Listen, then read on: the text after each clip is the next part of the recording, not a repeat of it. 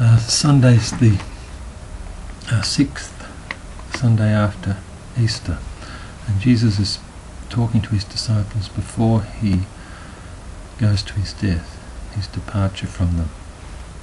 And he says to them, "If you love me, you will keep my commandments, and I will ask the Father, and he will give you another advocate to be with you forever. This is the Spirit of truth, that the world cannot receive, because it neither sees him nor knows him. But you know him, because he abides with you, and he will be in you.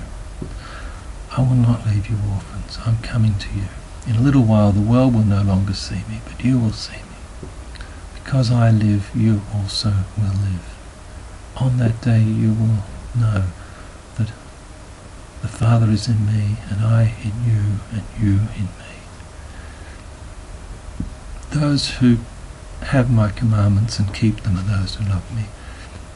And my Father, and those who love me, my Father will love, and I will love them, and reveal myself to them."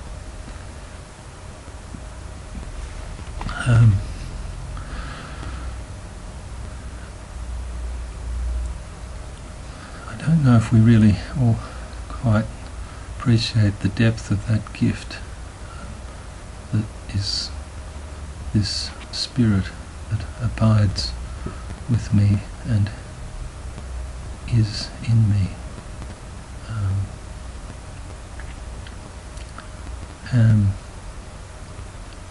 Recently I've been away from the parish. I came back, and the people who live around the place outside,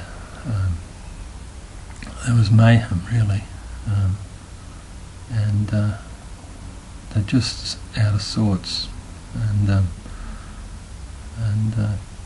there's one woman there whom I've always felt to be a spirit woman, and I didn't do anything that night, but the following morning I came to see her, and I said, "Look, you know, we need you. We need your spirit at the moment. You're really off your head, but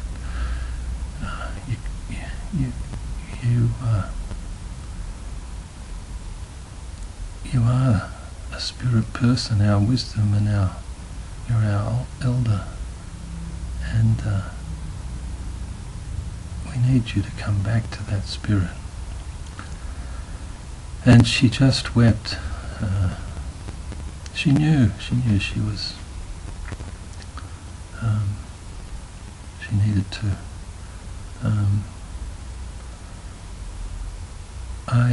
And she reminds us that the Spirit is in all of us. She reminds us of our spirit. And how we can be out of touch with that spirit, out of sorts. I remember another time this person was really she was just so upset. She was so loud in her grieving, and was making so much noise, and was so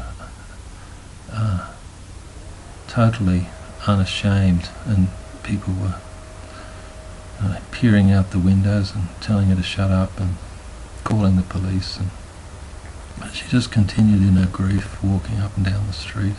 And I sat down next to her on the steps and said, put my hand on her shoulder and said, it's all right, it's all right.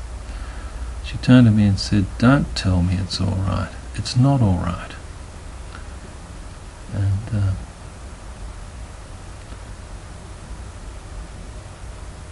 that's why I always felt her to be a spirit person, because she has this capacity to give expression to her grief.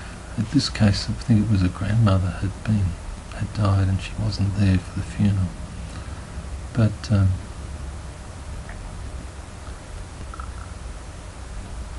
she can be both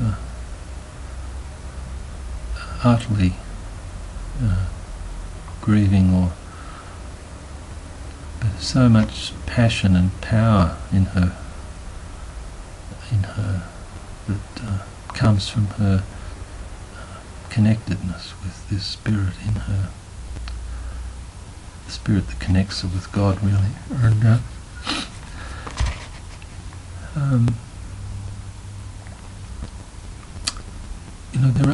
our spirits can be crushed.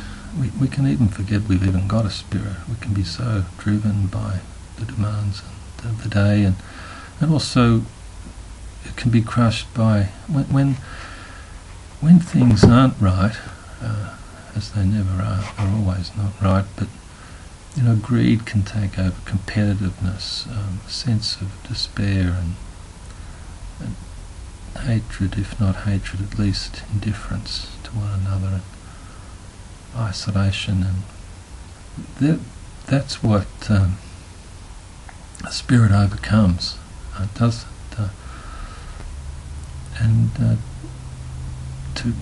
I think we do need to recognise the spirit people in our midst and to ask them to continue to bring our spirits alive, demand it of them, and to affirm that spirit in one another, that we have this spirit, and that we only need just to breathe in that spirit and breathe out. It's never taken away from us. It's there to be true, our truth. It's our truth, totally given.